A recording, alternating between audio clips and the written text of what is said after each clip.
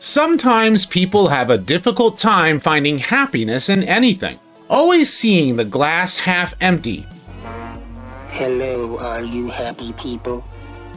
You know what? I'm the hero. These pessimists will voice their complaints, seeing the worst in everything. You think you could do these things, but you can't, Nemo! In the world of the Transformers, the Autobots must contend with the pessimistic complaints of the Autobot construction engineer, Huffer. It'll never work. Big waste of time.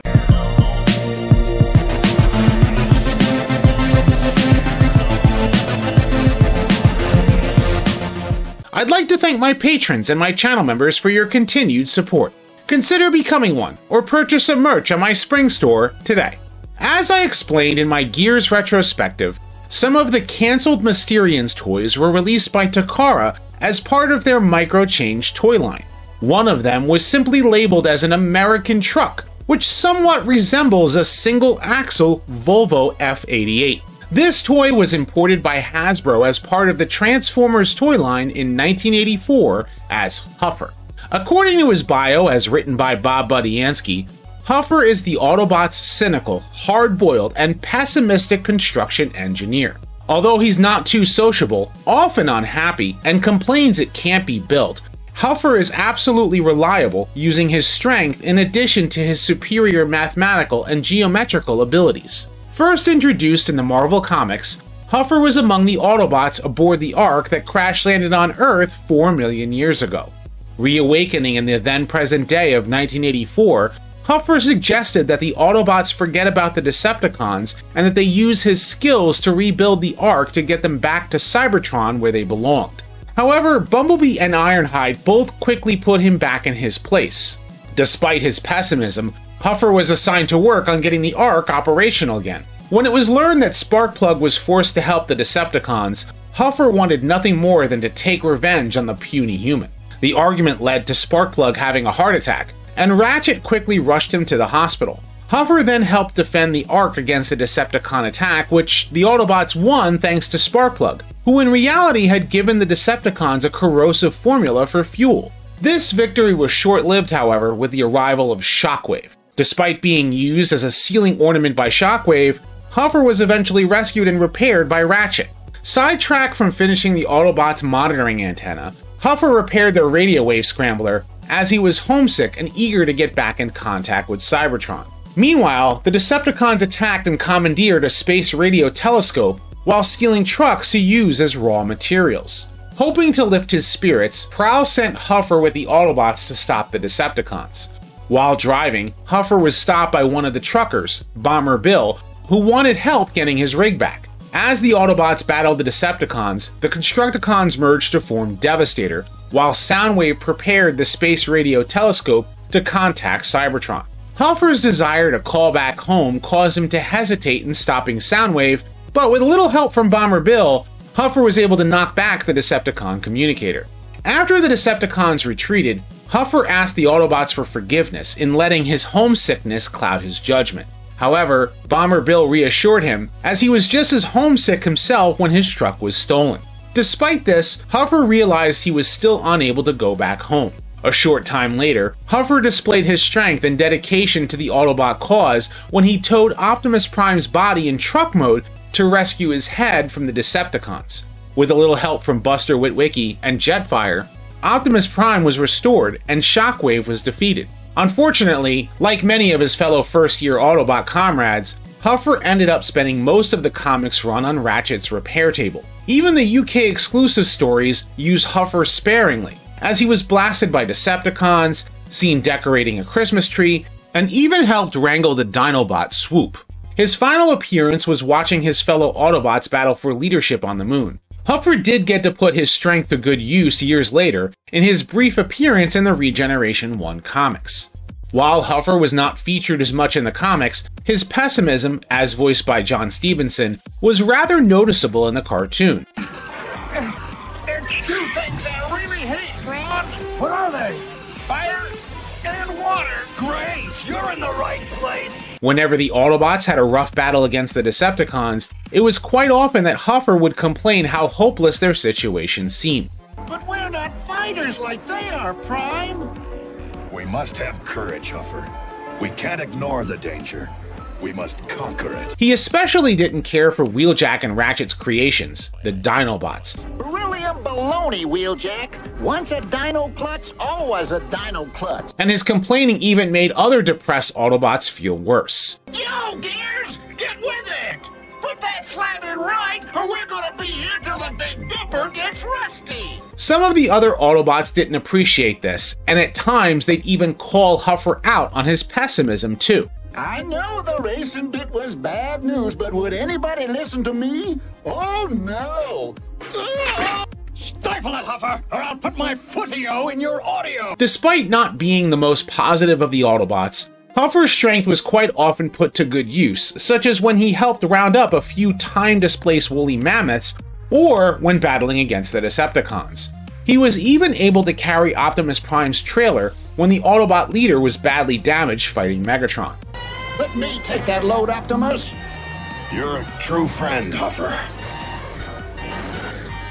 Huffer also used his skills as a construction engineer to help build the second set of Dinobots, and in rebuilding from the aftermath of Cybertron briefly being in Earth's orbit. With a little help from mass shifting, Huffer even carried Hoist while in truck mode in search of tracks through New York City. Huffer's final appearance was in Transformers the movie, helping Kup with a roadblock. While it was not seen happening on screen, Huffer was among the Autobot casualties during the Battle of Autobot City, as confirmed in the Season 3 episode Dark Awakening. Ironhide, Ratchet, Prowl, Huffer.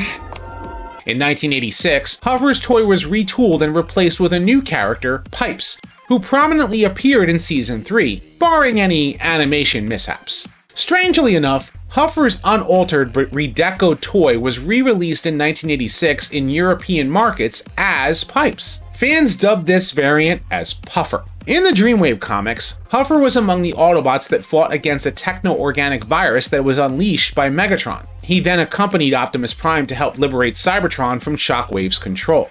However, he was quick to complain when Prowl suggested that the Autobots return to Earth.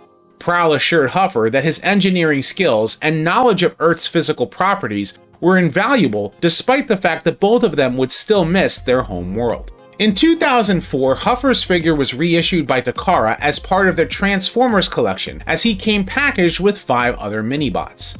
Later that year, this set was redecoed as an eHobby exclusive collector's edition set. According to the bio card, these 6 Minibots are in fact GoBots that cross over into the Japanese G1 Transformers universe, and the heroic Guardian, Road Ranger, took on a body resembling Huffer. Huffer's appearance in the IDW comics were relatively brief.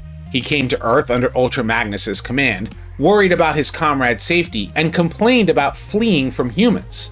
Despite having an updated new look, Huffer remained a background character, which didn't get any better as he further went into obscurity as part of the Lost Light crew. Huffer's first new figure in over 2 decades came as a BotCon exclusive in 2007. A redeco of Transformers Cybertron's armor hide, Huffer transformed into a Volvo FH Globetrotter and briefly appeared in the tie-in Classics comics. This figure probably served as inspiration for Huffer's Power Core Combiner figure in 2010. Instead of a Cyber Planet Key activated crane, this Huffer figure came packaged with a Minicon partner, Caliburst, and he could form the torso of any combination of Power Core Combiner drone limbs. Outside of G1, Huffer's appearances have been all but brief, Hope I get lucky! while other pessimistic characters enter the Transformers universe.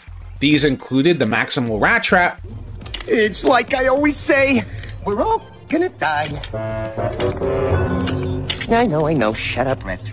and the Stunticon Dead End.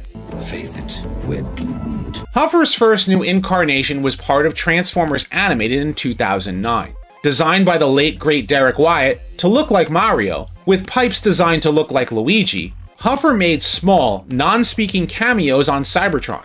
Profiles for both Huffer and Pipes in the Allspark Almanac characterize them, in contrast to their G1 counterparts, as actually loving their jobs since both of them never came to the planet Earth. In the Align continuity, Huffer received a new figure in 2013, a redeco of Trailcutter as part of the Transformers Prime Beast Hunters toy line. Although he made no actual animated appearance, Huffer was one of the many Autobots blacklisted by the High Council in 2015's Robots in Disguise cartoon. Huffer's G1 self wasn't completely forgotten, as he was released in the Creo toy line in 2013, with a more toy-accurate deco the following year. In the Combiner Wars toy line, Legends Class IDW Optimus Prime was retooled with a new head as Huffer in 2015. It was this version of Huffer that made an appearance in the Earth Wars mobile game, and was the model used for Huffer in IDW's rebooted continuity in 2019. Working under Wheeljack as an engineer, Huffer still found reasons to complain, as he eventually joined the Autobots after the rise of the Decepticons. Huffer received a new figure for the War for Cybertron Trilogy's Kingdom toy line in 2021. Now no longer a redeco of a previous mold, this new figure could even carry Optimus Prime's trailer, similar to how he could back in G1. Huffer was also once again retooled into Pipes, and both characters were absent from the War for Cybertron Trilogy's animated series on Netflix. As part of the Golden Disc collection, an Amazon-exclusive 2-pack was released that redecoed both characters into Puffer and Road Ranger respectively. The story, as told through the collection's product descriptions, stated that the Quantum Surge in the Beast Wars cartoon brought Road Ranger from the GoBots universe and merged both Huffer and Pipes into Puffer as they arrive on prehistoric Earth in an alternate timeline to stop Pterosaur from ruling the Predacons. Perhaps Huffer's pessimistic and cynical attitude towards his job may have contributed to making him absent from much of Transformers media. But go ahead with your demonstration, it'll only prove my point. However, his strength and construction skills are by no means forgotten, even if all he can do is complain about it. I knew it was hopeless, I just knew. But what do you think? Did Huffer's pessimism warrant his lack of media attention, or is there more to him that meets the eye? Leave your thoughts in the comments section below. And if you like this video, be sure to thumbs up and subscribe. I have many more Transformers videos like this coming soon, so stay tuned. And as always, until next time, till all are one. But we can! We get your message, Spike! Autobots, transform!